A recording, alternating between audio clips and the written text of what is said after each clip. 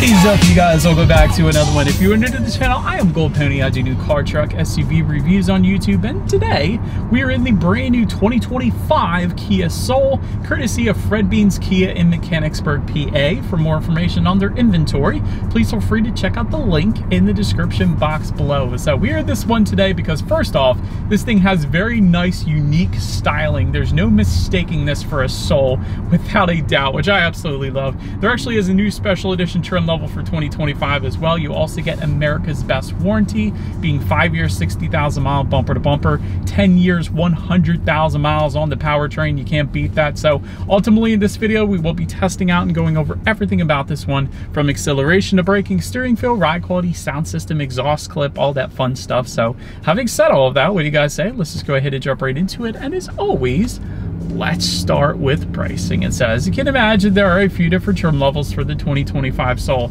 You got the LX starting at $20,290, S for $22,790, GT line for $23,890, EX, which is the one we are in today, starting at $24,590, and lastly, the EX Soulmate Special Edition. That's a pretty cool name, starting at $25,590. But regardless of the trim level that you go with, the power plant on the Soul is going to be the same. Powering the little beast is a 2-liter naturally aspirated inline 4-cylinder, putting out 147 horsepower at 6,200 RPM, 132 pound-feet of torque coming in at 4,500 RPM. That power being sent to the front wheels through an IVT, which is Kia's version of a CVT. It stands for Intelligent Variable Transmission.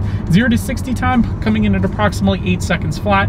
Top speed, if you're interested, 120 miles per hour, with MPG numbers coming in at 27 in the city, 33 on the highway for all trim levels but the EX for whatever reason. The EX trim level is going to come in at 29 in the city, 35 on the highway. So the best MPGs can be had with the trim level that we have today. But by the way, taking regular unleaded fuel, of course. But before we do any kind of fun acceleration test here in the Soul, I did want to mention to you guys the driving mode. So there's a little drive mode button located just to the left of the shifter that will give you the choice between sport and normal. So that's going to adjust things like the shift points, the throttle response, and the air conditioning system as well. So now that we've got all of that out of the way, what do you guys say? Let's go ahead and find it straight away. Let's put the Soul here to the test, and let's see how quickly we can get our new 2025 Kia Soul here up the speed. All right, found us straight away in 3, 2, 1, go. Nice. Nice initial pep.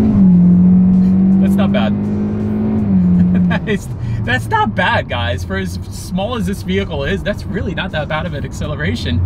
And I love the initial pep on the gas there because everything's turbocharged these days. So I feel like a lot of stuff has that turbo lag at the very beginning, whereas this one, being a naturally aspirated 4-cylinder, is just like, okay, let's go.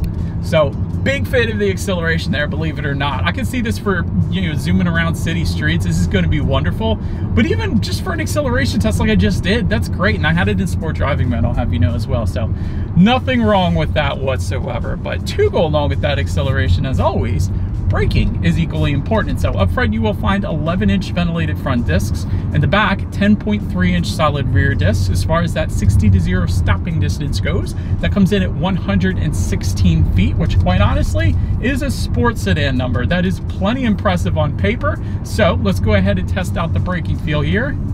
It's great. I love it. So it's not a super firm braking feel, but it's not a soft braking feel either.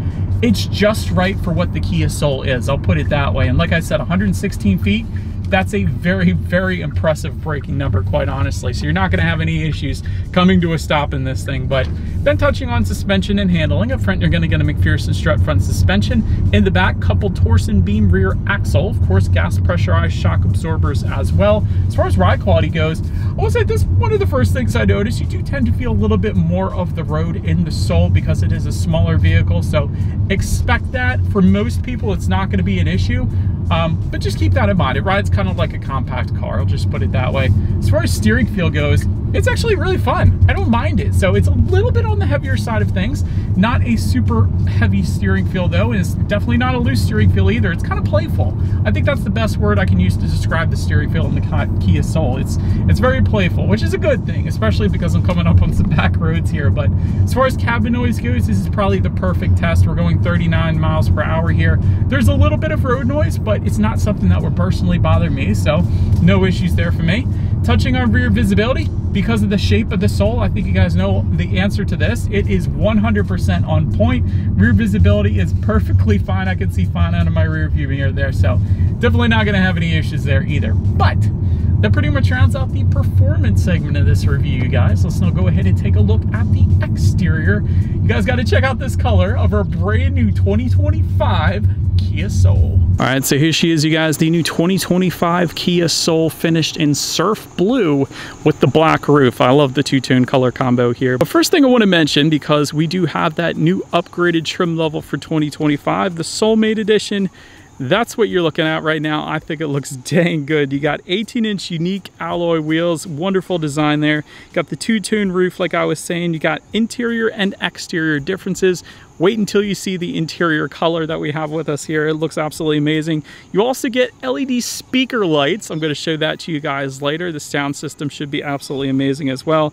Speaking of, it's a Harman Kardon sound system. So all of that coming with the Soulmate edition that we have with us here today. So that's pretty freaking exciting. Let's go ahead and start with where the Kia Soul is made. Taking a look at the VIN, first character is the letter K, indicating that the new Soul is built and assembled in Korea, as it should be. I love it. KDM. Starting up front there, you got that block design on the upper portion of the front grille. And let me get up a little bit closer here, because I actually love the design of this. So you got the Kia logo kind of situated right in front, but then if you continue on, you have this cool block design that kind of continues right onto the headlights up here a little bit. So I love it. I think that is such a cool design, and it continues down below there as well. But anyways, front air curtains to the bottom corners. You guys can see that, helping direct air around the wheel and tire combination there for a little better aerodynamics. The front grille is going to differ between the trim levels. I probably should have said that as well. So for our particular trim, that's what it looks like. I think it looks good.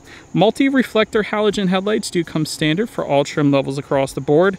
However, for the GT line, if you really wanted LEDs, they are optional for the GT line. So you get LED headlights and LED fog lights actually as well with that option. So did want to mention it, but anyways, let me know what you guys think. That pretty much rounds out the front end. Let's now go ahead and swing around to the side. All right, so now since we are around to the side of the Soul, rear privacy glass actually does come standard for all trim levels across the board. You gotta love that.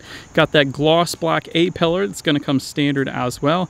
A little bit of accenting found on the front fender. It continues onto the front doors. I always thought that looked pretty cool as well. Taking a look at the side mirrors, they are body colored power adjustable side mirrors. They will be heated for the GT line, and then with integrated turn signals for that GT line trim level as well. And we do have the gloss black side mirror since we have the gloss black roof. I did want to also mention that. But then take a look down at the wheel setup. 16-inch steel wheels with covers for the LX, 16-inch alloys for the S, 18-inch alloys for the GT line, and then 17-inch alloys for the EX. But anywho, that pretty much rounds out the very unique side profile here. Let's now go ahead and swing around to the back. All right, so now since we are around to the back of the Soul here, all the way to the top, gloss black shark fin antenna. All the way just below that, I guess you could say, center high mount stop lamp. Got that rear window wiper. You got the somewhat new Kia badge asphyxiated to the back there. And LED taillights are going to be optional for the GT line, along with the headlights, like I was just saying. Otherwise, they're going to be incandescent bulbs back there. Then just below it all, there is a single exhaust outlet. It is tucked away. However, it is going to be mounted in the center with a chrome tip, dual chrome tips, if you were to go with that GT line that we don't have with us here today. So nonetheless, I do believe you guys know what we have to do next year. As always, here is that exhaust clip.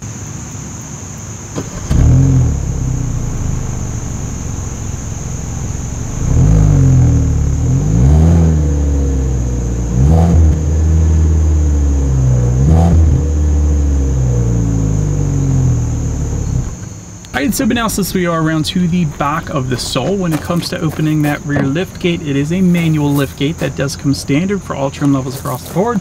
So simply just lift up on the rubberized button in the back and open it up. But once opened up, cargo capacity comes in at 24.2 cubic feet. If that was not enough space, there is a 60-40 split, meaning the rear seats do fold down, bumping that up to 62.1 cubic feet, which is actually a decent amount of space for this thing. And since we're back here, we do have some tie-down anchors back here. There is cargo lighting. The EX trim level that we have today is going to add to that a cargo cover, a 12-volt power outlet in the corner there, and a dual-level cargo system as well. well. Then if you were to lift up underneath of that cargo floor, you will find a spare tire with actually a decent amount of in-floor storage surrounding it as well. A great place to put an ice scraper or perhaps a tire inflator kit or something like that. So definitely a lot going on for the cargo area. But then making our way up to the rear legroom, that comes in at 38.8 inches, which is decent on paper. For reference, I'm even 6 feet tall. This is how much space I had back there. Rear center armrest with cup holders is going to come on the GT line and EX trim levels, and then there will be dual rear USB charging ports for those rear passengers then as well. But then making our way up to the front seats, manually adjustable cloth seats for the LX and the S trim level, premium cloth for the EX, and then a Syntex cloth combination for the GT line, 10-way power driver's seat with 2-way power lumbar for the S trim level and up. Heated front seats then is going to come on the EX trim that we have today. That is going to be optional though on the GT line. So kind of cool that we got that coming standard though. So anyways, as far as seat comfort goes, I didn't notice anything bad. So in my short little test drive here today, it's been perfectly fine for me. But then taking a look at the steering wheel, it is tilt and telescoping. It is leather wrapped for the GT line and EX trim levels, and then it's going to have a flat bottom for that GT line trim level as well. But again, it's been perfectly fine for me. Now let's go ahead and make our way to the startup. Let me start by showing you guys the key here. You got your Kia logo on the one side. Lock and unlock are going to be on the side of the key, and then the remote start, that's going to be that hold button. That is for the S trim level and up, just above the Kia logo. But it is all keyless entry with a push button start, so all I'm going to do here is simply put my foot on the brake and press that silver engine start button located just to the left of the shifter there. And so once started up, it is a full digital gauge cluster that does come standard for all trim levels across the board. It is slightly customizable. The default color is kind of a purple or violet hue, but then when you change it to sport, it's more of a red hue, so that's kind of cool. Wish there was a little more customization with that, but quite honestly, for this price point, the fact that digital gauges even exist is definitely a good thing. So I actually like the look of it. You got the speedometer all the way to the left, tachometer is on your right. How many miles you have left until you hit empty is all the way to the top. You got your outside temperature, trip A, trip B, and there are steering wheel mounted controls found on the right side of the steering wheel to kind of scroll through all of that stuff as well. So definitely loving the gauges here in the Soul. But now let's go ahead and make our way to overall interior quality here. Overhead sunglass holder is going to come standard for all trim levels across the board. Power sunroof for the GT line and EX trim levels. However, if you go with the Soulmate edition, you are not going to get that power sunroof. We have a sunroof delete, unfortunately. Dual zone climate control for the S trim level and up. Wireless phone charger for the S trim level and up as well. And of course, you have those wonderful speaker lights. And so within the infotainment screen, I'll get to in a second here, there's a sound mood lamp kind of button. And then if you scroll down, I like to hit Music Plus because that's going to kind of light up those speaker lights dependent upon the loudness that is coming through the stereo. That is pretty stinking cool. I love that. But anyways, just in front of the shifter, you got a couple USB charging ports, a 12-volt power outlet, a little bit of rubberized storage. Behind the shifter, you got your dual cup holders within the center armrest. It's actually a decent amount of space in there. It's pretty deep, so more so than I'm used to seeing, or more so than I expected in the Kia Soul. But like this cool little texturized silver finish found on the door, but I think the mood lamp lighting is really where it's at. I'm a big fan of that. But like I said, now let's go ahead and make our way to the infotainment screen here. 8-inch color touchscreen display is going to come with the LX. 10.25-inch color touchscreen display for the S trim level and up. Either way, you get Bluetooth and audio streaming, you get Android Auto, Apple CarPlay, but also you could check out a voice memo system up there where you can record your voice and then play it back at a later date. There's climate control information you can access up there as well. Like I was mentioning to you guys, the sound mood lamp lighting, there's a bunch of different colors, or there's kind of that Music Plus thing where it's going to glow dependent upon the loudness of the music. That's pretty cool. Factory navigation system actually comes on the S trim level and up, so you guys can see that up there as well. That's pretty stinking cool. Quiet mode, that's a wonderful mode that eliminates the rear speakers and limits them in the front if you have kids sleeping in the back. That's pretty cool too. They got a lot going to this infotainment system. They did a wonderful job with that. But of course, you got the radio information up there as well. So when it comes to the sound systems, there are two of them. You're going to find 6 speakers coming standard, but then a 10-speaker Harman Kardon sound system, which is optional on the GT line. It comes standard on the Soulmate. And since we got the Soulmate, that's the one that we have today. So let's go ahead and turn on the radio. Let's see what we got playing today, and let's test out the clarity of this one.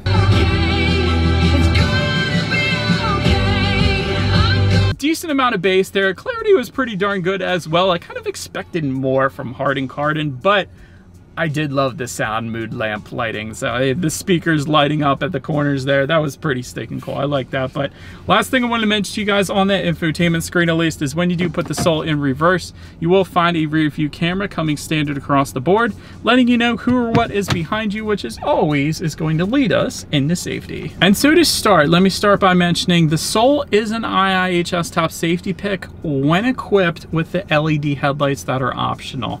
I'll put it that way. That's typically how IIHS works, so wanted to give that disclaimer. Front side curtain airbags do come standard. In the back, you're going to have latch, aka lower anchors and tethers for children for the rear car seats, rear child door locks, tire pressure monitoring system, but also coming standard, forward collision avoidance assist with pedestrian and cyclist detection, lane departure warning, lane keep assist, lane following assist, driver attention warning system then as well. Then if you were to go with the S trim level and up, that is going to add to that lane change assist and a blind spot monitoring system with rear cross traffic alert. So overall, when it comes to my final thoughts here of the Soul, very unique styling. That's one of the things I love most about it.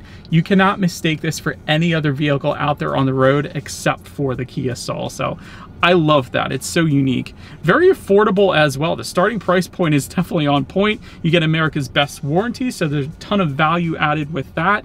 If it were me, I would probably recommend getting the S trim level or higher, just because the S is going to add to everything: a wireless phone charger, a larger infotainment screen, alloy wheels, factory navigation system, blind spot monitoring system. So it's really the sweet spot for the Kia Soul. So at minimum, I would say get the S trim level or better. But the only constructive criticism I would say for the Kia Soul is I would love for there to be an all-wheel drive system available, because the new Nissan Kicks they just announced is going to come with an optional all-wheel drive system. I would love, seeing as this vehicle competes with the Kicks, for this one to come with an optional all-wheel drive system as well. So Kia, I think it's time. I think it's time. That would be amazing. But let me know what you guys think of the Soul in the comments section below. That's about it for this one, you guys. Thank you so much for watching. Feel free to follow me on social media at the bottom of the screen if you want to see what's coming next on the channel before it gets to YouTube. Be sure to hit the subscribe and the bell notification button if you're into new car reviews. That is what we do here on this channel after all. Do appreciate you guys watching more than you know. I will see you guys all in the next video. Stay gold.